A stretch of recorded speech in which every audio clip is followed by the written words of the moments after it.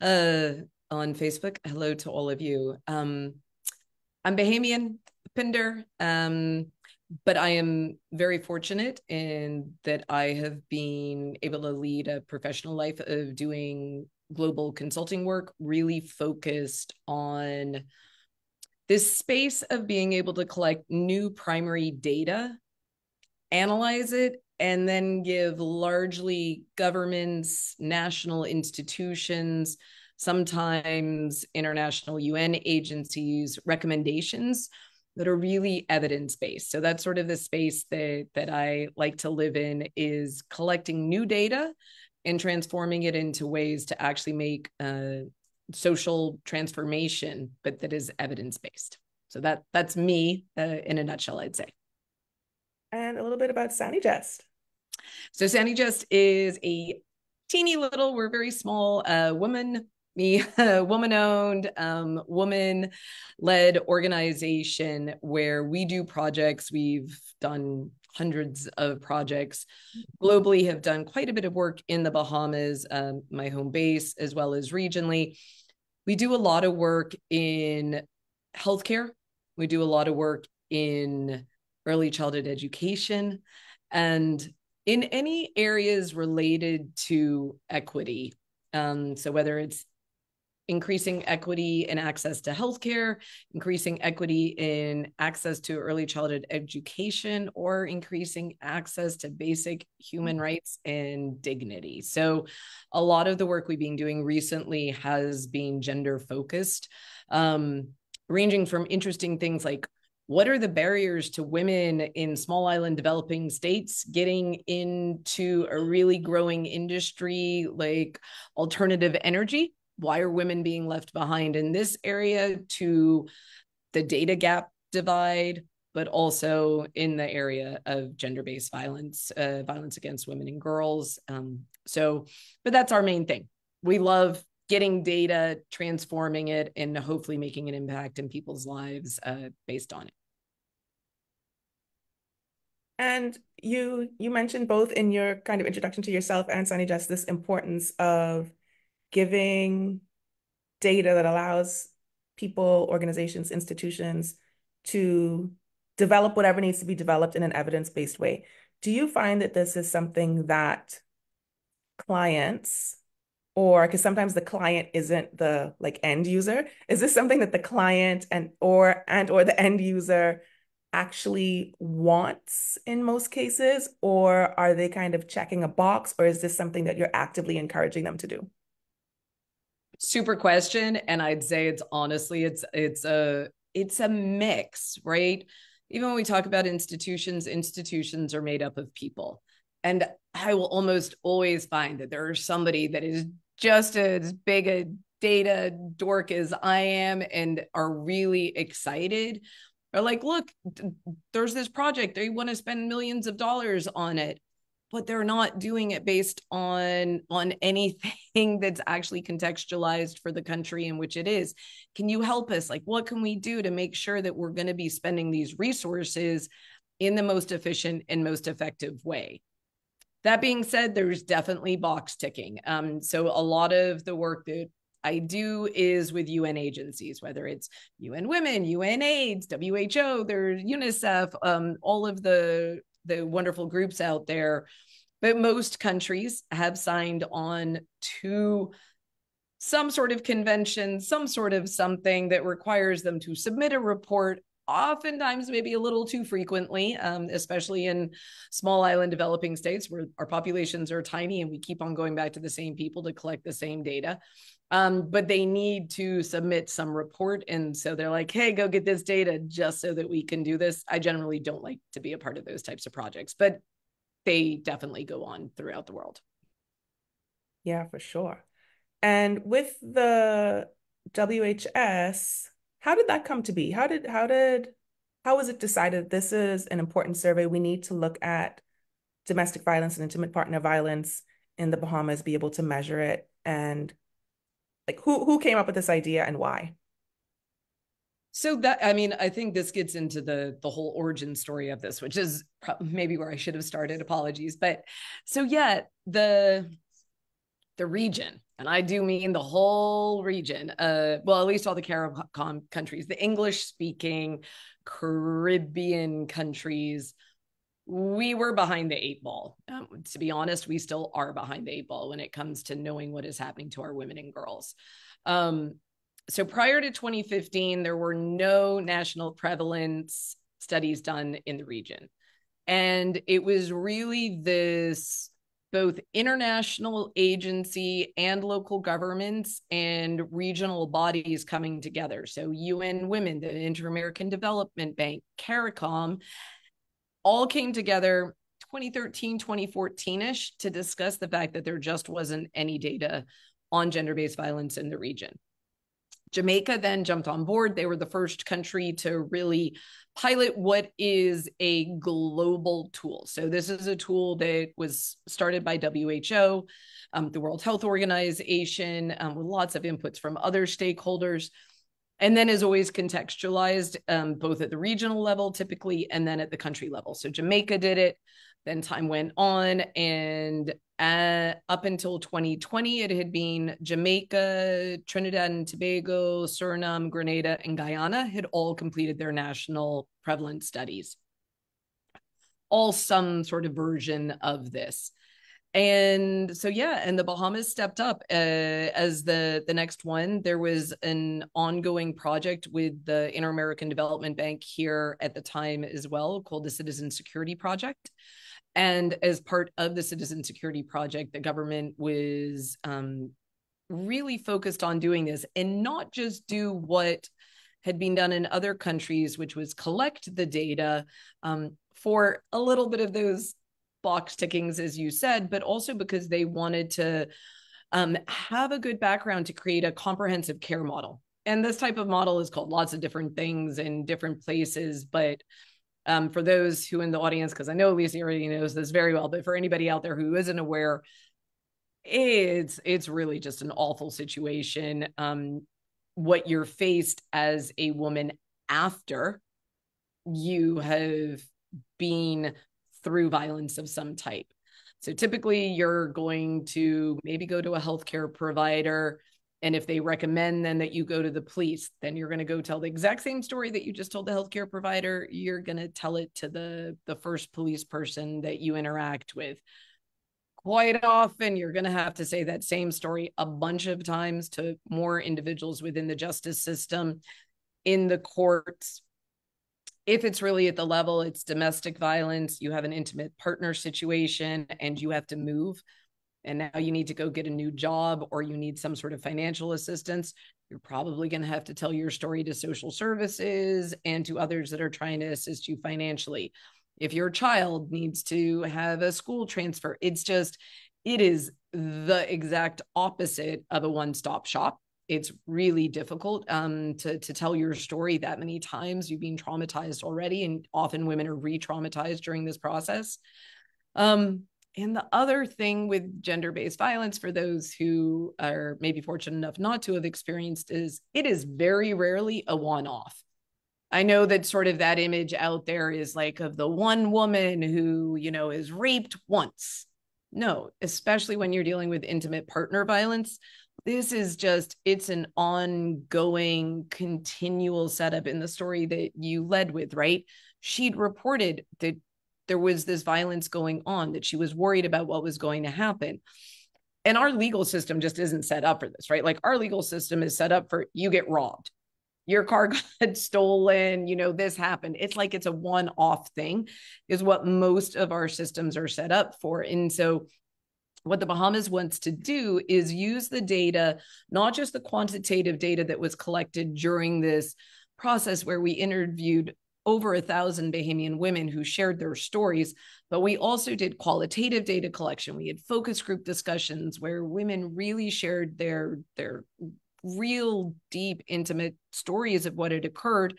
And then we talked to the key informants. So these are social services, everybody within the legal system, our NGOs who are doing such an incredible job, obviously individuals from the Bahamas Crisis Center, a whole range of individuals, to really be able to piece together what is the Bahamas missing right now And how can we use these data points to use my dorky terms, triangulate what might be the best option for it? Where are these gaps? How can we fill them in? So that's where the Bahamas is unique. The other countries, that was not their goal. So that was not their initial goal. They have since used their data in interesting ways, but we came out from the beginning saying we wanted to do that. So I know this is what the government is going to be working with the IDB on, is this process of really coming up with a comprehensive care model. So the comprehensive care model, then also known as the coordinated care model, is a way of connecting these different institutions so they work as one system. And ideally, a survivor of gender-based violence would only tell their story once, and that information would sort of be shared and they'd get referrals. Is that the idea? Yeah, so I'll give you sort of the WHO definition. So I'm actually going to read something off. Apologies, but a comprehensive care model is a system of networks, agreements, processes, and applied principles, and the principles are important, created by local crisis centers, shelters, criminal justice agencies, and human service programs that are going to create a CCM that centralizes and focuses the needs of survivors of gender-based violence against women and girls. A CCM, this comprehensive care model, aims to provide guidance to work together to ensure that a comprehensive survivor response is provided to all survivors and their children. And it's got these four components, and only because you just mentioned one of them. One of the four key things is that it enhances interagency relationships. So instead of having the right hand over here and the left hand over there, and never shall they actually interact, this is really a mechanism to allow all of the individuals and folks who are working with the women's goals in mind, but they just don't know what's going on to have that. It's also one of the other four key components is raising awareness of what victim and survivors' rights are. You'll know this better than anybody, again, but one of these key things is so many women just don't know what their rights are.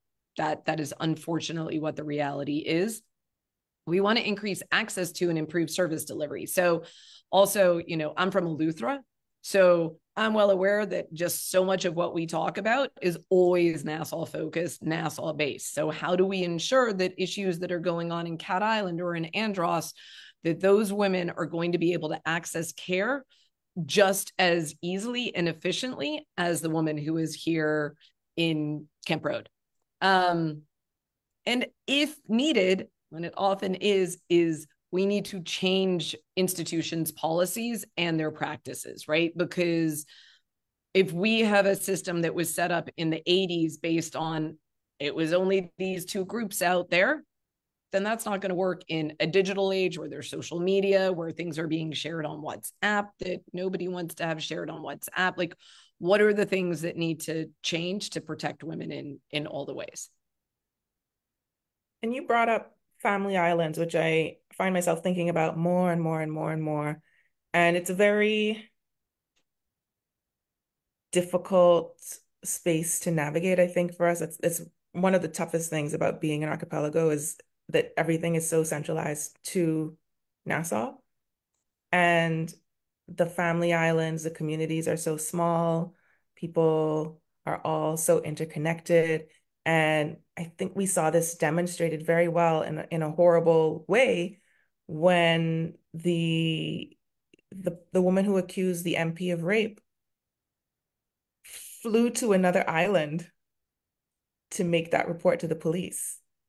And the news story didn't say why, but we can all imagine why that might be. First of all, it's an MP, right? Connections, but also small island. You don't know who's related to who. Can you really talk to this police officer? Is it just going to get back to the person? Are you going to experience more violence? So there are a lot of people on family islands who are not reporting, especially the small ones that maybe have one or two police officers, right?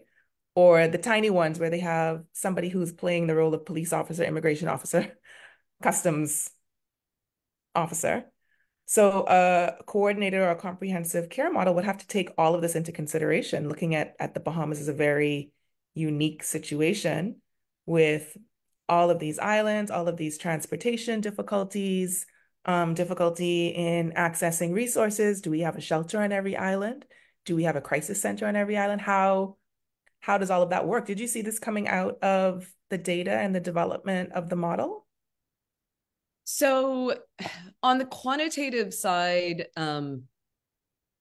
it's more difficult just because we have such a small population. So while, and I mean, I can't get into all the nitty gritty bits of the results, but we did get data from across the family islands. But being, again, because I'm such like a statistical person, to be able to say that we have statistically significant data that says that women in the family islands XYZ from that level, it's very difficult. But from the qualitative data, and women were able to leave detailed comments after some of the questions. And that is, I think, where it really came out when we're looking at maybe why women didn't report. So a lot of women don't report. That's just the harsh reality of it. And there are many reasons for it.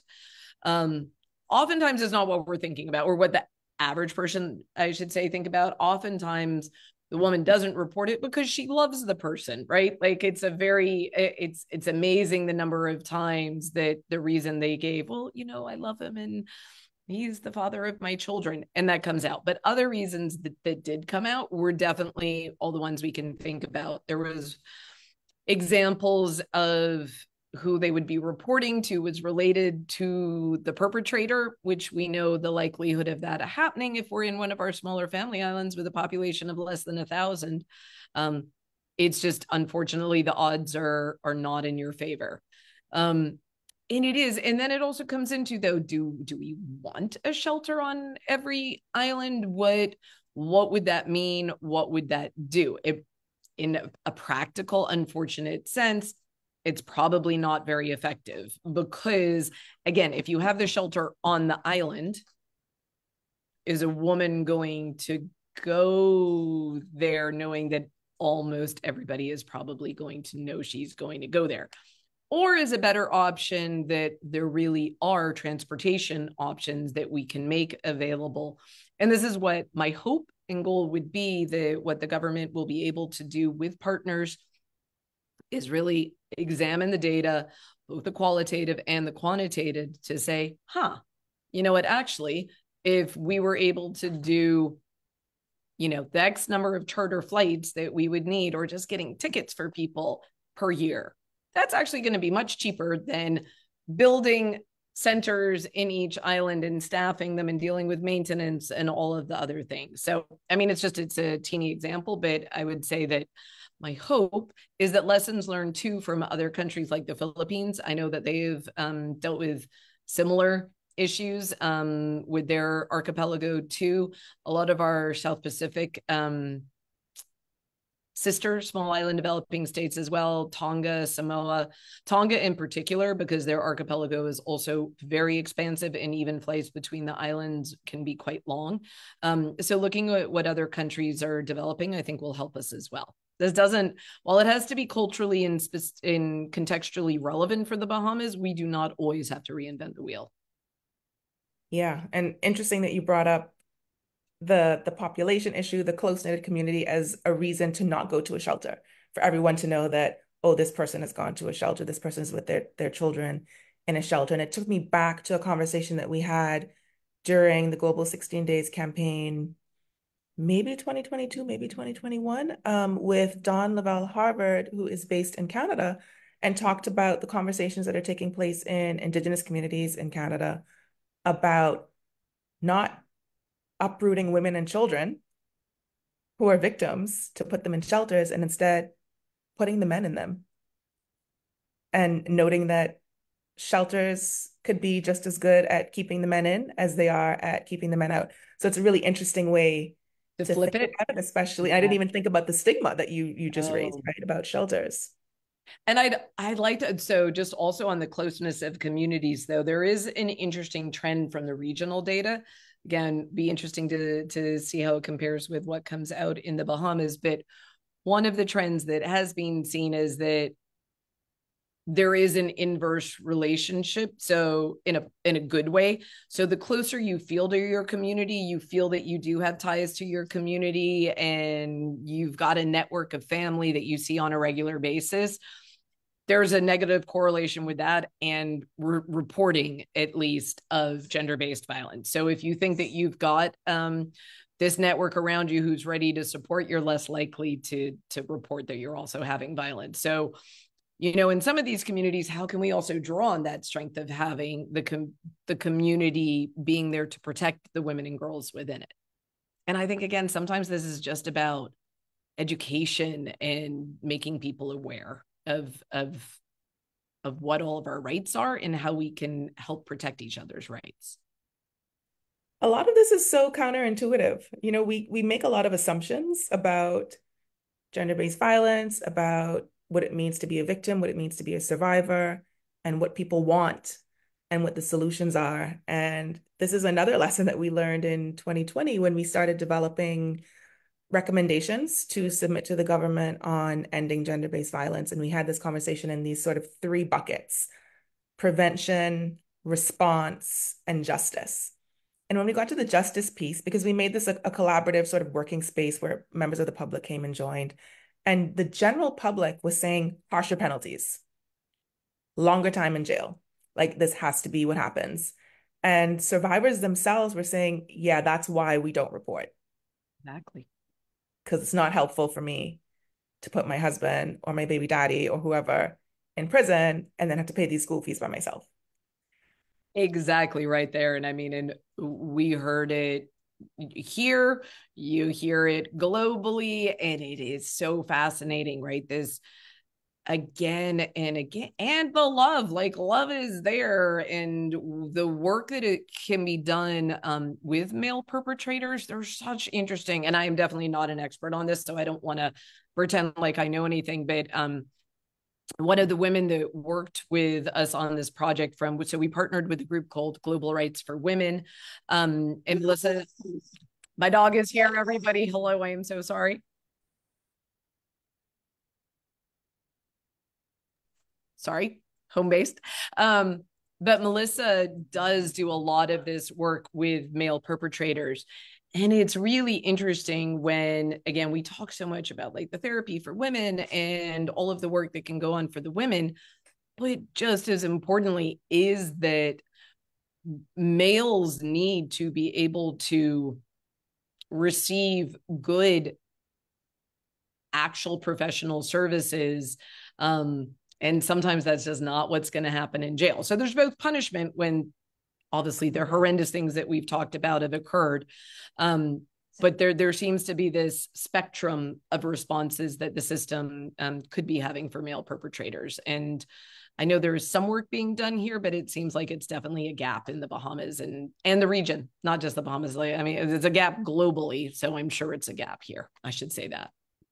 Yeah, and I want to be really clear that this is not caping for men. This is about the women and what is safe for them and ensuring that justice, like what we call justice, isn't an injustice to the survivor, that it isn't punishing the survivor as well. So we have to think about that. We have to think beyond our rage and our sadness about the violence that they've experienced, and also be able and willing and ready to center survivors in their own, path toward justice and healing. And healing has to be a big part of justice.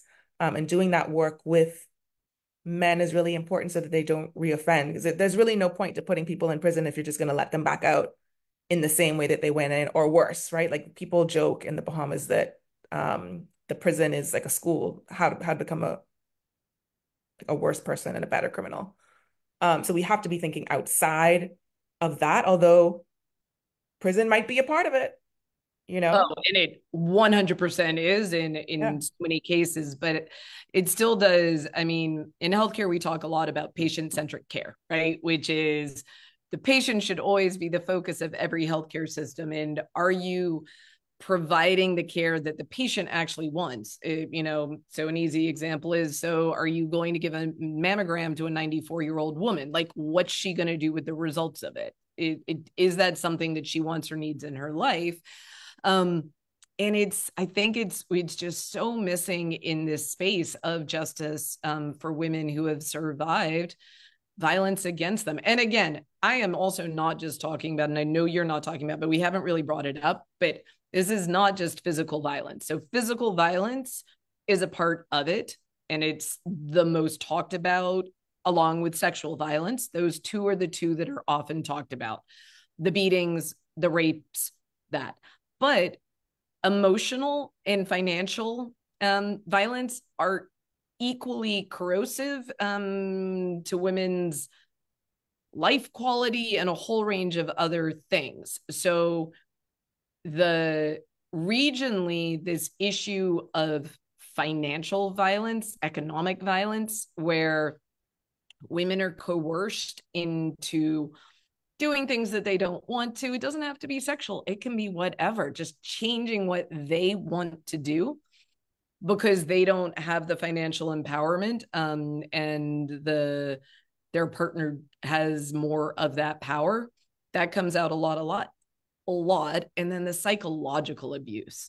And it's sort of as if psychological abuse is almost seen as this gateway drug, very similar to how people used to discuss certain, like alcohol was the gateway to, I don't know, but some other drug. Well, that is really what is seen though with the psychological abuse. So if you are constantly being berated, if you are constantly being undermined, if you are being shouted at, if all of these things are going on, the chances of that then being able to progress, unfortunately, to physical violence is it once that pattern of abuse is established, it unfortunately can escalate to the physical and the sexual. And so also coming in is that maybe one of the areas too where for the victim's sake, male perpetrators, that you can actually say,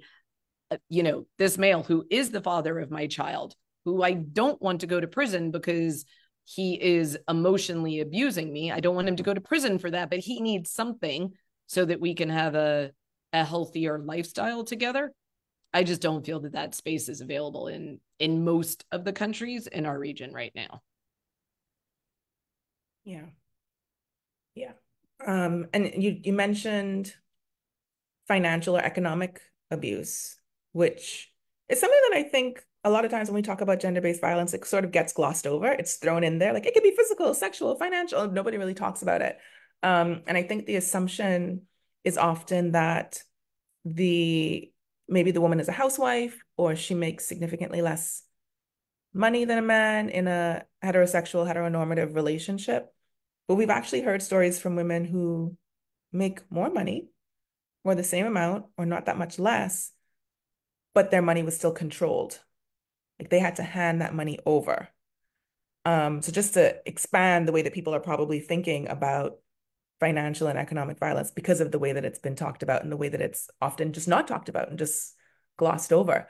And I like that you brought up that example of healthcare and centering the patient because it gives me an opportunity to plug another session that we have coming up that will be with Melissa Major, who is so many things, a health coach, a cancer survivor who is now doing patient navigation.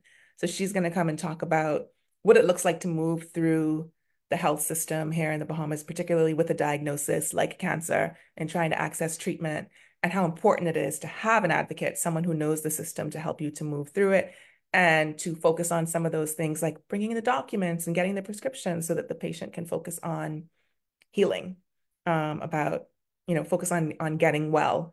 And that is an expanded look at gender-based violence, the way that gender-based violence is structural, the way that our systems like health systems, education systems marginalize and increase the vulnerability of women in many cases, just putting that out there. But let's get more into the data and how you went about it. What was the methodology like for collecting data on domestic violence? You're laughing, domestic violence and intimate partner violence. So, it's such a hard topic in general. It's really hard to get people to share their stories. How did you do it? So I shouldn't have laughed, but the way you'll see a little bit why I laugh. So this project kicked off in January 2020, which was 2 key months before this little global pandemic came in of COVID-19. It's a little bit of a problem. Yeah. So while many countries, especially countries that are not high income countries, do their gender-based violence prevalence data collection only as face-to-face, which clearly was not going to be able to happen during COVID. I had nightmares. I mean, we went back and forth over this, but I literally had nightmares about interviewers flying into our smaller family islands, seemingly healthy at the time with a COVID negative test, which we know did not necessarily mean you were COVID negative. And then they would be the bringers of COVID to, Rum Key or something. Again, as a public health person as well, I was like, no, we cannot do that. So we looked around a lot to see what the options were for doing not face-to-face interviews with individuals. And we went through a lot of options. I'll just know that certain countries like the United States have been doing all of their gender-based violence prevalence studies over the phone for over a decade, right? It's just, if you've got good phone access, if you're a higher income country, it's sort of used a lot. The Bahamas is in that interesting intersection that obviously technically we're considered a high income country, but we all know in reality that's just because most of us feel that this is because we have some skews. But what we do have, which are the key things, is relatively good access to phones. And that was one of the key factors for us in making a decision to do a phone-based survey.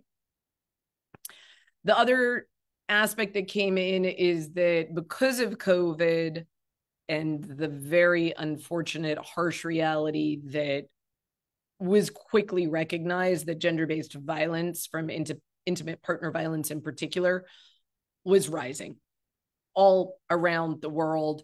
Call centers were going off the hook because people were stuck at home and were not able to leave. There was mental health stresses. Children had significantly more time at home with the adults in their lives than they'd ever had before, due to now being homeschooled by requirements in many countries. But as a result, a lot of innovative methodologies had started on how to collect this extra data on what this increase in what was likely increased violence against women and girls. So UN Women was doing a lot of work on it. WHO was doing a lot of work on it. And we actually, as the Bahamas, knowing that we were going to be doing this survey, were invited to Geneva by the World Health Organization to be a part of a really phenomenal group of researchers and policymakers who were looking at what would be the ethical guidelines for conducting this incredibly sensitive research, but now using the phone. Like, what are the implications for it? What are the additional things that need to be done? So I'll just say, for us in the Bahamas, we ended up doing 3 rounds of interviewer training. They encompassed everything from traditional things that you would do for any survey about sort of how to introduce yourself as an interviewer, to a whole range of very specific things. So every interview started with ensuring that the woman was by herself. The last thing you need to be doing is asking a woman if her husband has ever abused her when he is in the room next door. That's just not going to work. Every woman was asked to provide the interviewer with a safe word so that she could just say, my dog walked in, and dog was the safe word. And then the interviewer knew to start asking her questions that were the generic ones about, like, and what construction is your roof made out of? The typical interviewer style questions. But a lot also was done on how do you do non-visual pickups of stress? So we could ask the woman if she was by herself. But if you're in a truly abusive relationship, you could have a guy, literally, you have a man standing right here behind me saying, like, make sure you're telling them that you're by yourself. I want to hear what's going on, because this is, unfortunately, in the truly controlling relationships, this is what goes on. So there was a lot of training on what are these non-visual cues that you'd be able to pick up on. And I feel that at the end, we had a really incredible group of interviewers. They were really just remarkable women who listened to the stories. We did a partnership with the Bahamas Psychological Association, so that any of our interviewers, if they were feeling overwhelmed with the stories of abuse that they'd heard, they could call up and they could get services for themselves. Obviously, the key things that would be a part of anything, but the confidentiality and the anonymity of everything were stressed again and again. All women who were interviewers were given new SIM cards, so without any name attached to the SIM card, just in case, again, it was a controlling man that did happen to hear something. It's not like they could go and track down who the person was that was calling them. There is so much more that goes into this, and it's one of the, even though we did ours phone based, it really is better done in person. I would say, or I don't want to say better, but it is, there's a lot more lessons learned in doing it in person than there are in doing it in the phone. That being said, in terms of representation for an archipelago like ours, we got responses back from across 22 islands. We would not have been able to do that. It would have been a choose an island, go, choose maybe 3 family islands, do Grand Bahama, do New Providence, and 3 others. So we got better representation by doing it phone based. But one of the concerns I would say that I have about moving forward, not just in the Bahamas, but in general, is some countries are trying to do these add-ons where they're doing a general survey, much like a demographic health survey or a census or something like that. And hey, let's just add on a couple questions because we want to know what our gender-based violence prevalence data is like. No, no, no, no, no. You cannot add these super sensitive aspects into a regular survey. Also, all of our respondents, whether they reported having any violence of any type, or they said, nope, I've never even had emotional violence or anything else. Still at the end, all of them were given the numbers for the Bahamas Crisis Center and how to reach out to the police if they do know anybody who might want to report something. It's social services numbers. So contacts were provided to all of our respondents as well. And that's just, again, not something that you can easily add on if you're trying to do a 3-minute, let's pop this little component into another survey. I'm quite adamant about it. Sorry. So that's my spiel about that. Sorry. So you said that this all got started in 2020, and then we know the pandemic happened, and then there was a switch to using the phone. So when did it actually take place? When did the data collection happen? End of July 2022. So it took us 2.5 years to get to actually collecting the data. And it, you know what?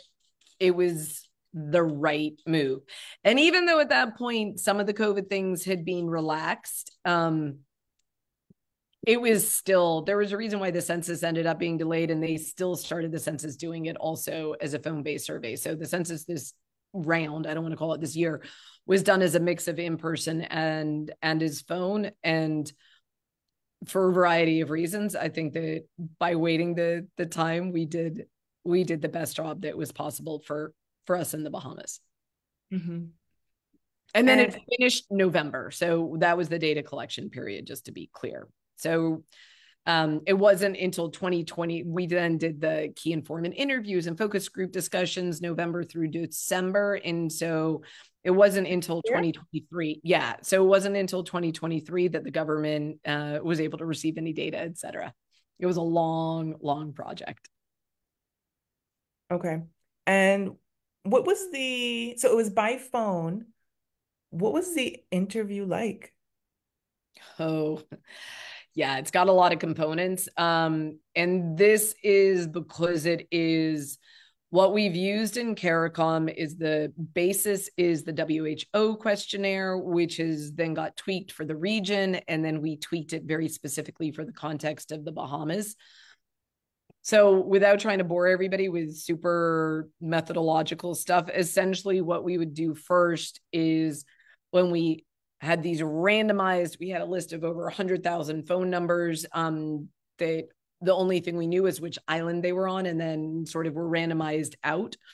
When we called, essentially one of the first things we had to find out was there a woman living there in the correct age group? So if you had only had a 15-year-old girl there, you weren't eligible. If you only had a 70-year-old woman living there, you weren't eligible. If you were a single guy, you weren't eligible. So first, is there an eligible woman? Once it was found out if there was an eligible woman, then the next aspect was finding out if that woman wanted to participate. And it's a long informed consent form, because you need to go over these various aspects from, are you prepared?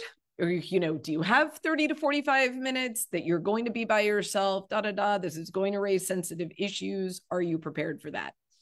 If they say yes, then you're able to get into the components of the survey. And then we do collect a lot of data. We try to cut it down as much as possible. In most countries, the interview is between 45 minutes to 60 minutes. We really cut it down to be, on average, I think it ended up being, say, 28 minutes or something like that. Because it's phone-based, you just can't go on and on and on with these surveys. So some of them, of course, did go long. Unfortunately, if a woman had lots of things to discuss, then it would go on longer. But once we got into the nitty-gritty of what the survey was about, we sort of asked her basic information about her household, how many people live there, some basic stuff that we could get as a proxy indicator of income. They're not great, but a good proxy for income is simply looking at how many rooms are used for sleeping in a household and how many people sleep there. So if you have 5 bedrooms and there's only 2 of you, you're probably wealthier than the household that only has 1 bedroom and has 5 people sleeping there. That's just the way it goes. So that was our proxy indicator to be looking at things related to economic status. And then we would ask them about her reproductive health. Did she have children? If she did have children, we asked questions about the children. After that, we would move on to information about, was she partnered or not? And if she wasn't partnered, had she ever been partnered? Because a lot of our questions are only relevant if you've had a partner. If not, then we just jump to a section which is asking about non-intimate partner violence.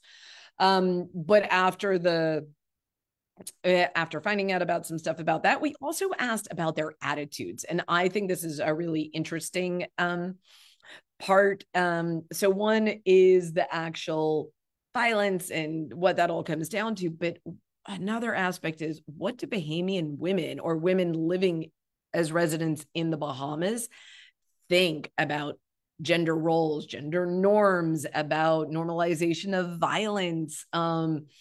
Is it ever okay for a partner to physically hit his partner? Is there any time that you think that is okay? And it tells you a lot about, and the questions are a lot more nuanced than that, but it's really interesting to sort of look at those components. And there's obviously generally a correlation that women who do normalize violence and have those attitudes are more likely to report violence. Unfortunately, that's the global literature.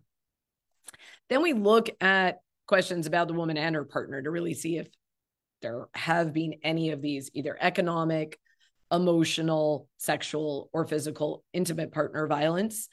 If she has reported physical violence, then a hard aspect of this survey is asking about injuries.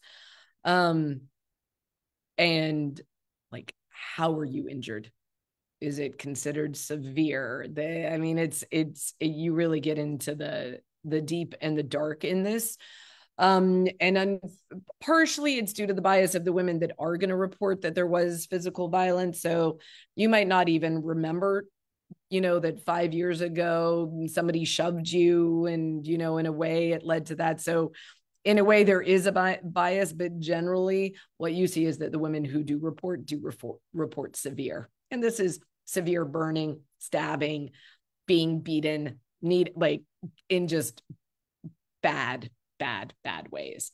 And then we get into impact and coping strategies. So in the Bahamas, we actually asked a lot more questions on this. We added to it because of wanting to create the comprehensive care model. So what happened? Did you report? If you did report, who did you report to? What happened when you reported? What was your I don't think the term was actually satisfaction, but it's along the lines of what was your feeling about the process that you went through?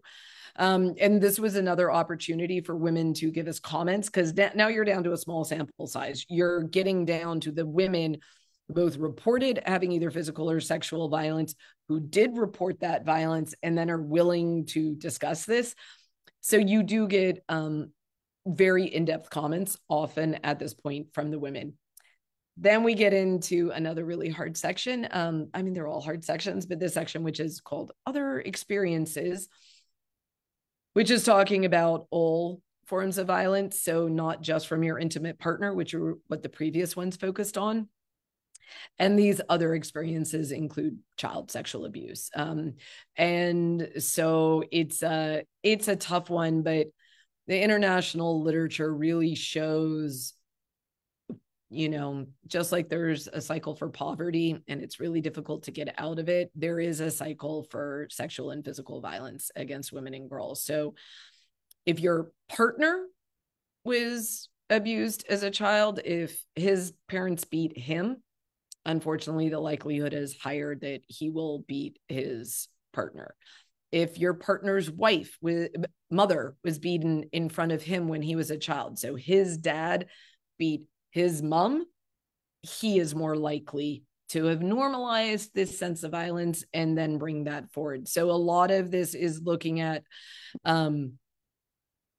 what were the woman's sort of childhood sexual abuse experience or other types of abuse, and also what had happened to their partner if they knew. Now, a lot of the time women say, I don't know, but sometimes, unfortunately, they really do know, or not. It's not unfortunate that they know, but the fact that they know is because it's been a tough experience for their partner, which is again why, again, not in any way trying to protect the male perpetrators, but it really does point to, generally internationally, that a proportion of these male perpetrators have their own childhood traumas that, if we're not going to be putting them in some sort of service that is going to assist them in dealing with that, as you said, they can come out of jail and they're likely to go back to doing exactly the same thing, just because they won't have seen anything to change that.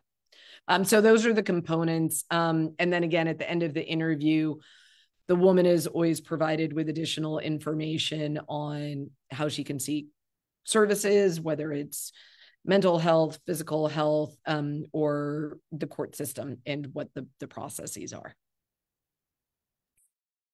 You mentioned trauma, and what we were really talking about is intergenerational trauma and the way that feeds into gender-based violence. So another event plug, we have a session on Tuesday, December 5th with Jessica Russell, a therapist based in Grand Bahama, Carla Moore, a life coach and also lecturer at UWI in Jamaica, and Helen Clinaris, who is a Reiki practitioner and healing practitioner and in some other modalities as well. So that should be a really interesting conversation. Folks who are interested, definitely register for that. The link is tiny.cc/16days23G. Also, Étoile, you talked about all these different components of this interview, and I'm trying to imagine being a person who has experienced intimate partner violence or domestic violence, being asked all these questions on the phone by a stranger for 20, 30, maybe 40 minutes. Did people really stick with the interview the whole time? Was there a significant drop-off rate? Like, what did that look like? No, they did. So what was, without giving numbers out, what was I don't know, disheartening slash moving about this was the proportion of women who said that this was the, I can't give you the proportion, but there was a sizable chunk of women for whom this was the first time they'd ever shared their story. It was the first time that they were able to be acknowledged of having endured whatever it was that they endured. And it was, again, my gut instinct is exactly what you sort of were implying there, right? Like, you're asking me what? No, hang up. Rare, rare to, I mean, I'm going to say less than 5 instances that we didn't complete the calls. Once women were sharing their stories, they wanted to share. That is definitely how it came out. It was not what my go-to would have been for this. And there was something, I know I like data, so I shouldn't say this because I don't have any data to back it up at this particular point, but I do wonder if the reason why the United States is doing the phone-based prevalence surveys is because it's easier in some ways to say these things when you're not with like, you're like this black box on the other side of my little cell phone, and I can say these things to you, and it's different, right, than saying that when I am talking to Alicia and you're right there in my face and I'm like, nope, I'm not sharing this with this person. And again, I will say our interviewers were really, really well trained. They went through so much. The other aspect I didn't bring up about the training was sensitivity training, though. So sorry, I should have included that giant component about what are these key things you have to be sensitive about. And I'll also say, like, we were harsh. So we started with a giant pool of potential interviewers, and that culled down. I think we ended up with 30% maybe of the initial group that started with the first training were our key interviewers at the end, because you had to be able to truly demonstrate that if a woman was starting this, that it wasn't going to be now that if your child, I'm the interviewer, if my child in the room next door is like, not like, no, you got to have somebody there that's going to be dealing with your child when they're hungry. You need to give yourself 100% to the woman that you're talking to. And I think the respondents felt that. I think they knew that it was a safe space, that it was anonymous. And yeah, it was not what I would have guessed. We had a very high completion rate once the interview started. I don't think people would guess that. And I do wonder if it was in person, if as many people would have started, much less completed the interview, because then you're looking at someone and this is someone you're probably going to pass in super value, picking up rice, because of the size of our population and our communities. In New Providence, judge the smaller spaces of the family islands and in settlements. So really interesting to think about the pros and cons of telephone versus in person. And then in person, you also run the risk of somebody showing up at the Well, this house. is You're doing it door to so door, right? in two of, I know at least in two of our regional countries, there was a problem because of partners coming back while an interview was going on, and both interviewer safety being put to the test as well as the respondent safety. But the point about the small islands, like, exactly. So maybe in New Providence we could get away with it, but I was really brought this up for the Geneva folks. I was like, you guys were thinking about European and South American and Southeast Asian and African countries. You were not thinking about the Caribbean and the Pacific Islands where we have populations. Like, can you imagine doing this in St. Vincent and the Grenadines or in St. Kitts and Nevis, where we're small enough, but if your total population is less than 100,000, and then you've got people, it's just like being in Acklands or being in Cat Island or wherever, like once you get into less than 5,000 people. Also, the minute an interviewer arrives on the island, who's this gal? Where's she coming from? What's she doing? And then she goes and she's done on day one. Maybe she does some interviews. In my head, the word is going to get out that then this is going on, and then it's sort of anonymity might not be quite as tight. Again, I'm not saying that there aren't mechanisms that could be done to ensure anonymity if it was done in person. But I think that COVID allowed the Bahamas to truly show an example of very high quality research being done using a mechanism that is typically only used in the high income developed countries like the United States, right? Like, I think we did a really good job here. Yeah, and for folks that might not know the Bahamian context, our entire population is under 400,000 people. And we have islands that have maybe 1,800 people. And the island knowing that someone arrived is a very real thing. I experienced this myself in islands that I've never been to before, where I introduce myself to someone and they say, "Oh yeah, I knew that a such and such landed yesterday. Oh, it was you." Very real thing that happens in the islands, not an exaggeration at all. So who ended up completing the survey? Like who were the women? What were the So yeah, demographics? so we had like I said, I mean, for me, one of the exciting aspects of doing the survey in this way using the phone was that we were able to cover so many islands. So 45% of the population, I can give like these types of stats. The respondents were from New Providence, but that's only 45%, right? So we did get 55% from Grand Bahama and our family islands. Um, we did so in other countries in the region. I should point this out. Their age group was women 15 to 64. In the Bahamas, we were limited to 18 to 64. And this was again to protect the safety of the respondents. In the Bahamas, we have something that's called essentially a duty to report. So if any minor tells you that they are being abused, you have a legal duty to report this.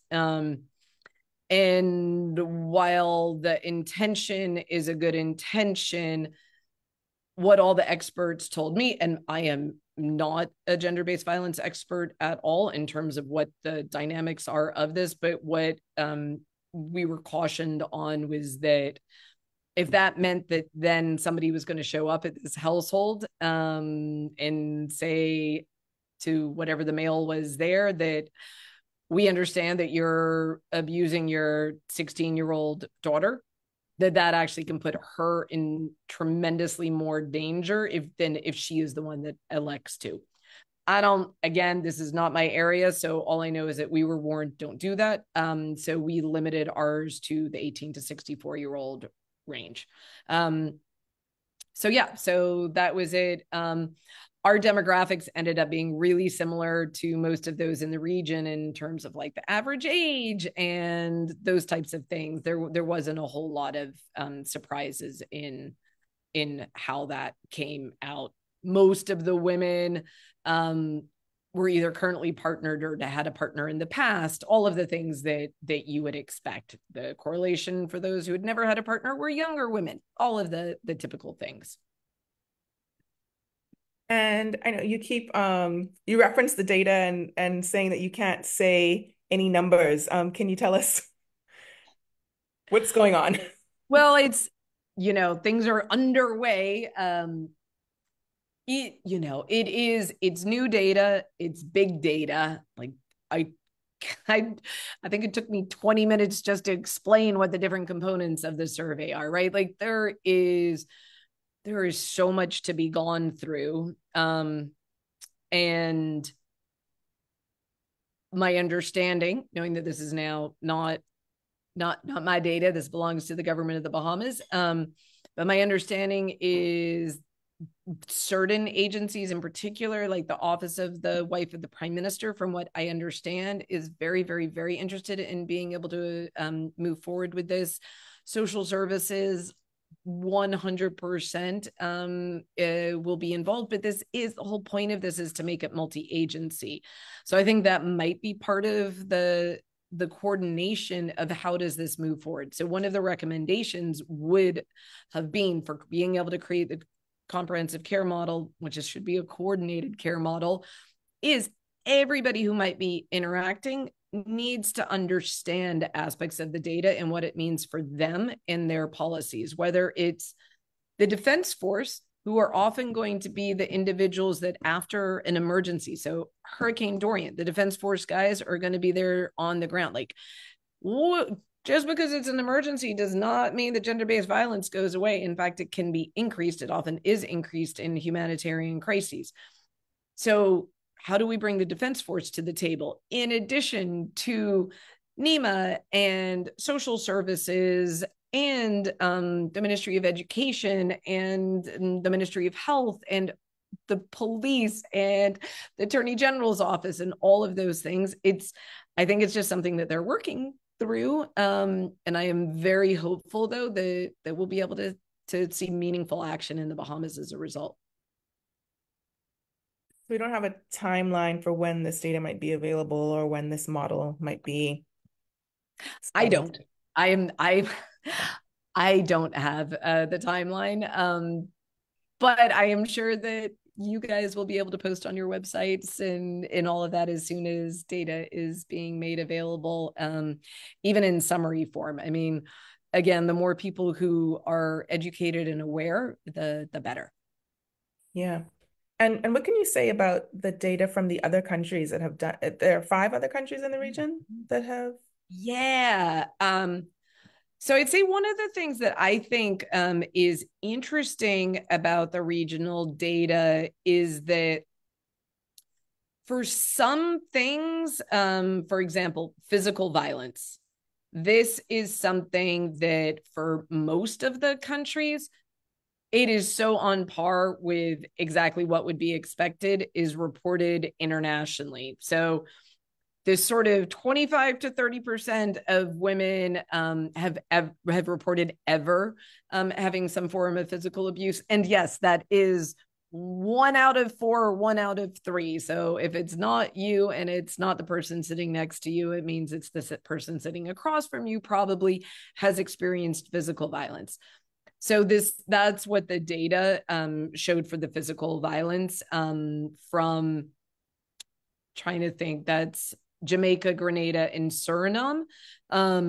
Guyana reported the highest. They reported 35%. And I'm not sure if that's something to way the actual survey was done, or if it's just simply that they really are potentially having more. Again, timing is super important, because if you do this type of survey right after there's been an earthquake, any other major thing, conflict, those types of things, you're going to see a bump. So I don't know what natural disaster might have recently occurred in Guyana at that point.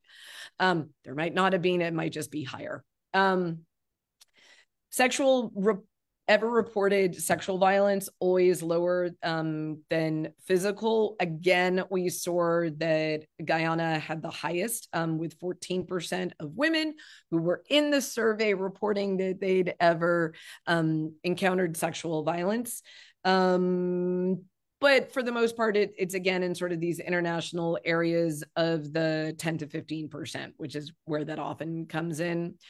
I think in some of the Western European countries and maybe America, it's a little bit lower. It's more like the 8 to 10%. I don't have it off the top of my head. And if anybody in the group who's there does know that number, please feel free. And then emotional violence, psychological violence, as always, high across the region. Guyana, again, doing high though, 40% in Guyana, but not low anywhere else. Suriname was 35%. Jamaica was 30%.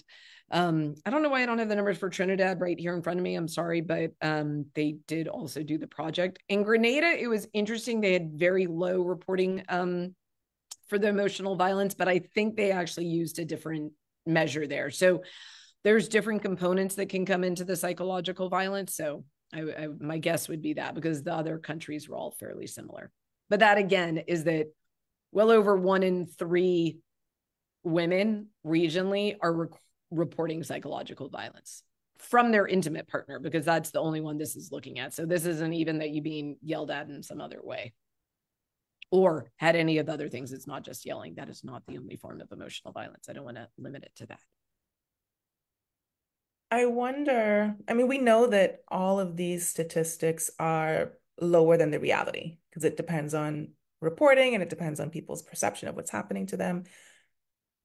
How were the questions phrased? Like, are people being asked if they've experienced rape or sexual violence, or is it being given Yeah. to them in terms that might give a better understanding of what the word or the term means than the way that we generally understand it? Because there's so many people who find out, who realize later in life that, oh, that was rape, that thing that happened to me.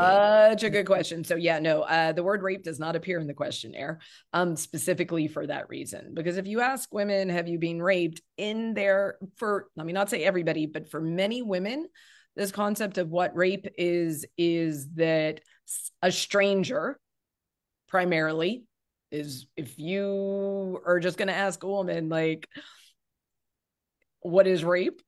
What they're just going to come up with generally involves a stranger. So if I am asking a woman a question about their intimate partner and I use the word rape, no. But if you frame questions being very specific about the actual act, was there a time where your partner forced you to have sexual intercourse without you wanting to? People will say yes to that. And if you ask them, has your intimate partner ever raped you? They'll say no.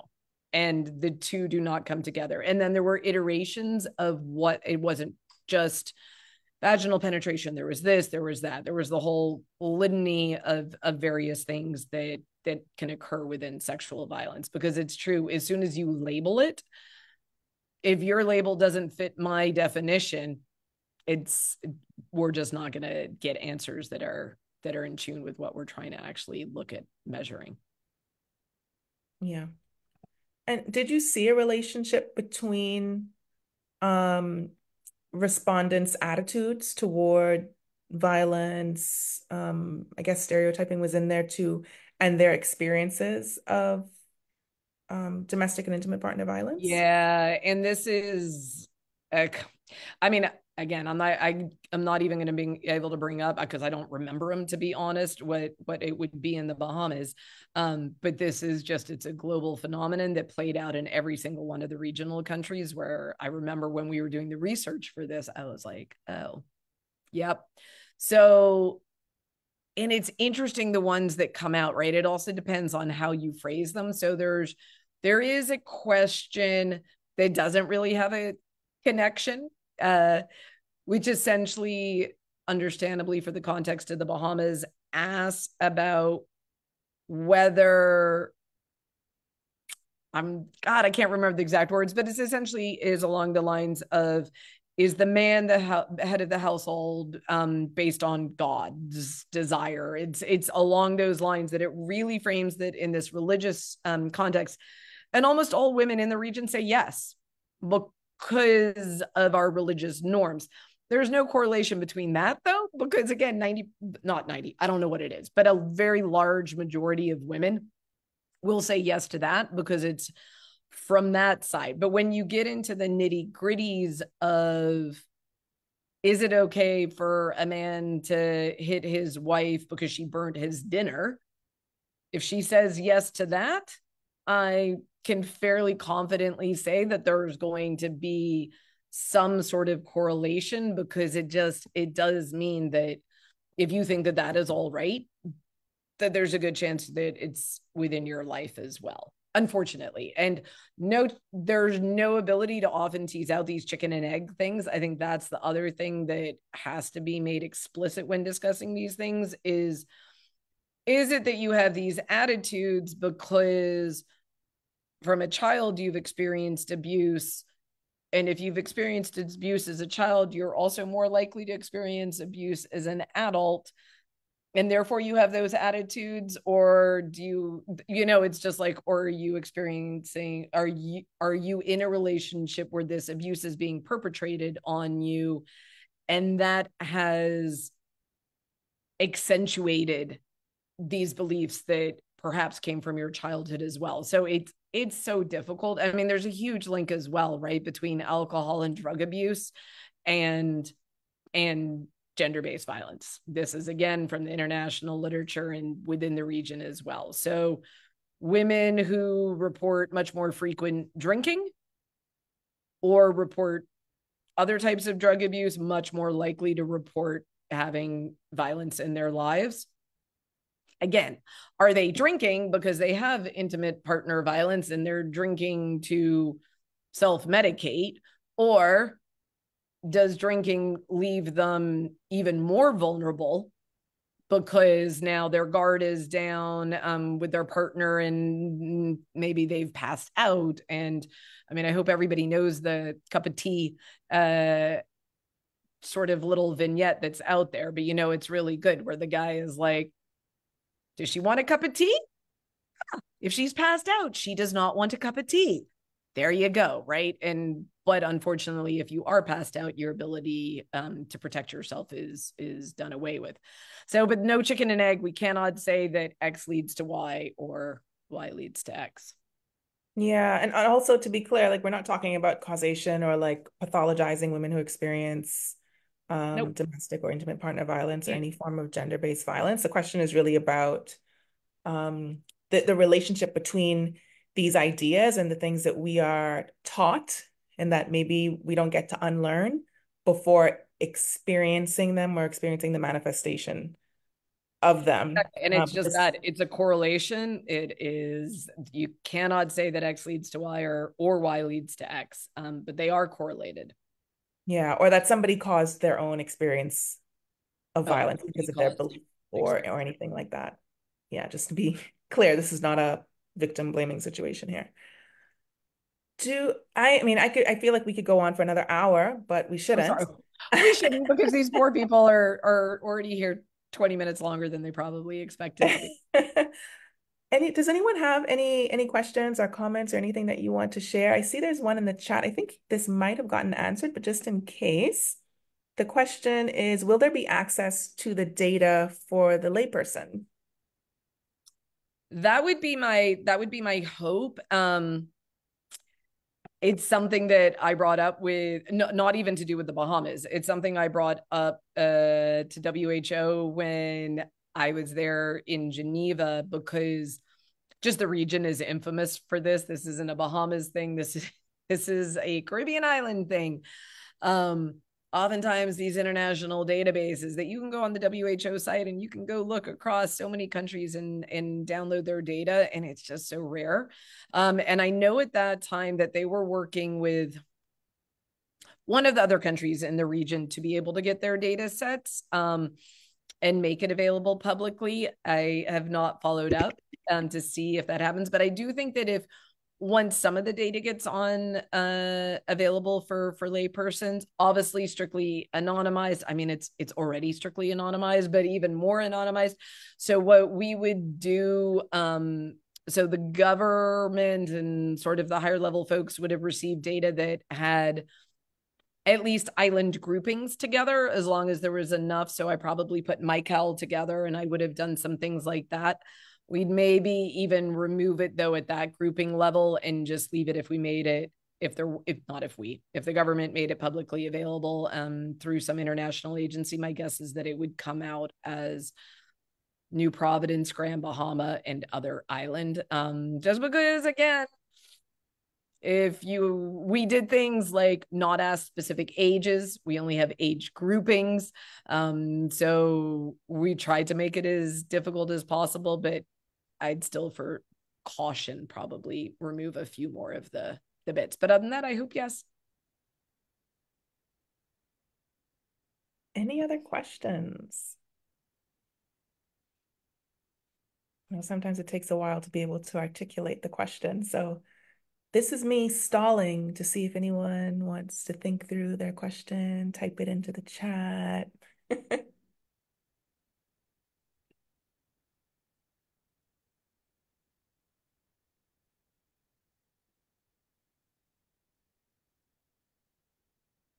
Don't lose this opportunity. While people are thinking, I guess, I will talk a little bit about some of the events that we have coming up. So I already mentioned the session with Jessica Russell, Carla Moore, and Helen Clinaris that will be happening on Tuesday, December 5th at 6 p.m. And that is focused on trauma and how to work through trauma and move toward healing.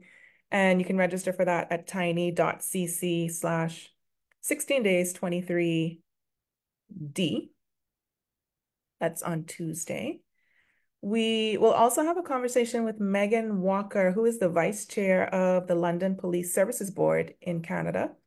And she has been advocating for the Canadian Criminal Code to define femicide.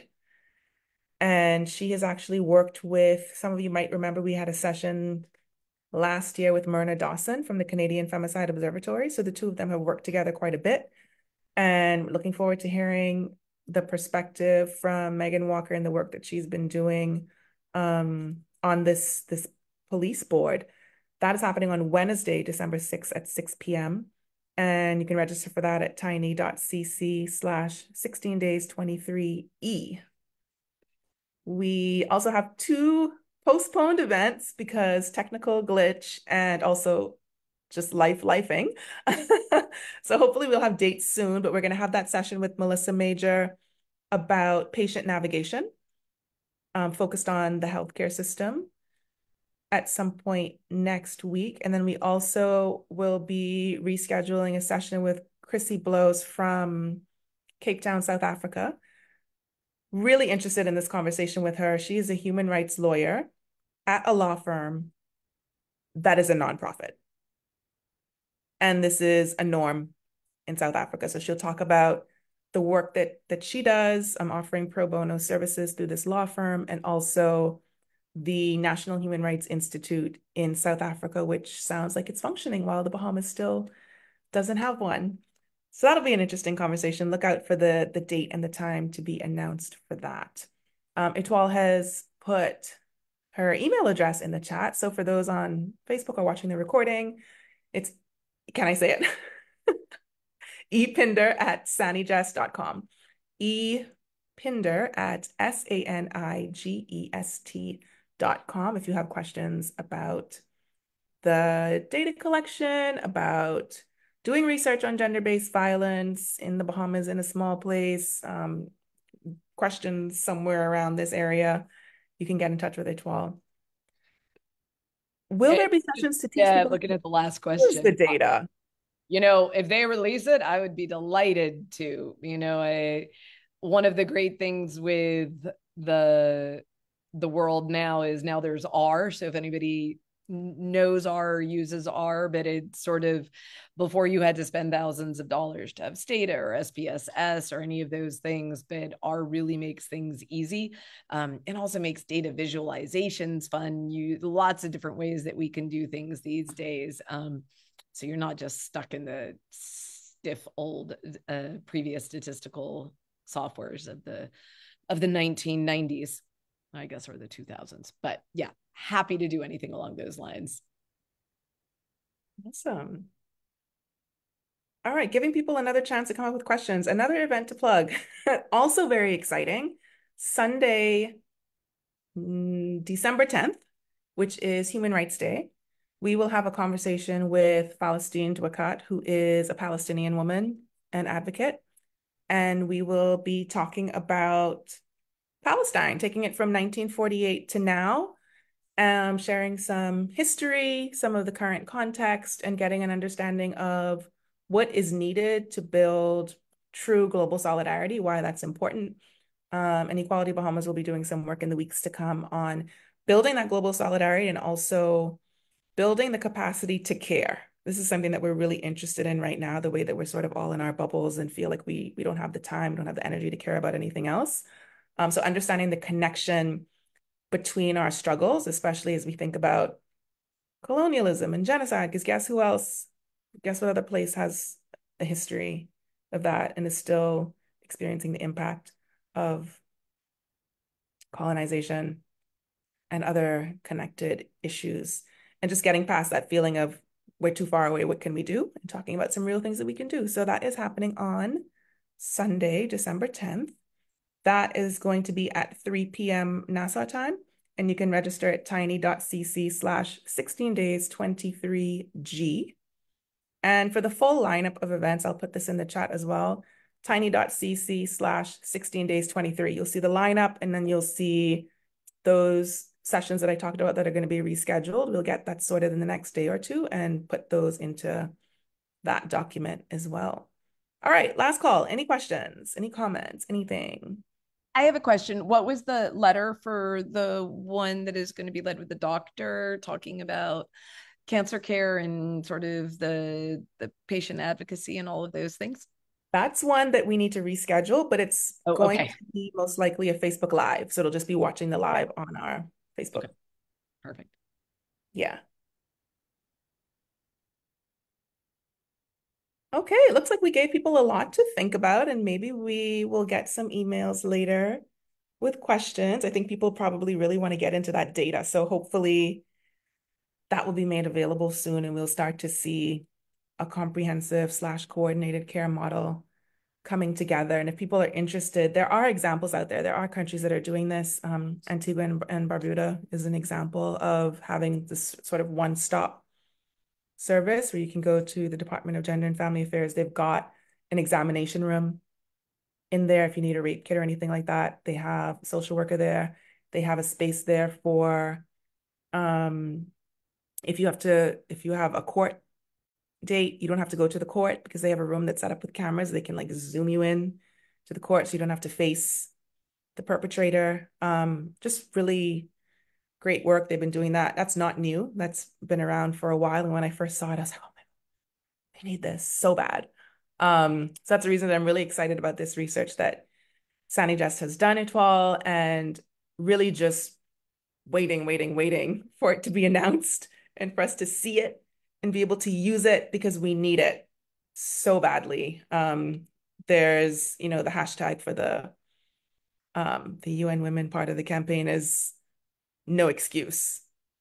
And Equality Bahamas is saying the time is now. Like the time was actually a long time ago, but the next best time is now to take action on this. So thank you for your work on this. Thank you for talking with us about it. Thank you everyone who attended. We will look out for your questions if you have some later on, and we hope to see you at some of the upcoming events over the next week and a half. And of course, all the rest of the year and into and throughout 2024, because it's 16 days of a campaign, but we do this work 24/7, 365. Thanks, everybody, and have a good night. Thanks, Elisa.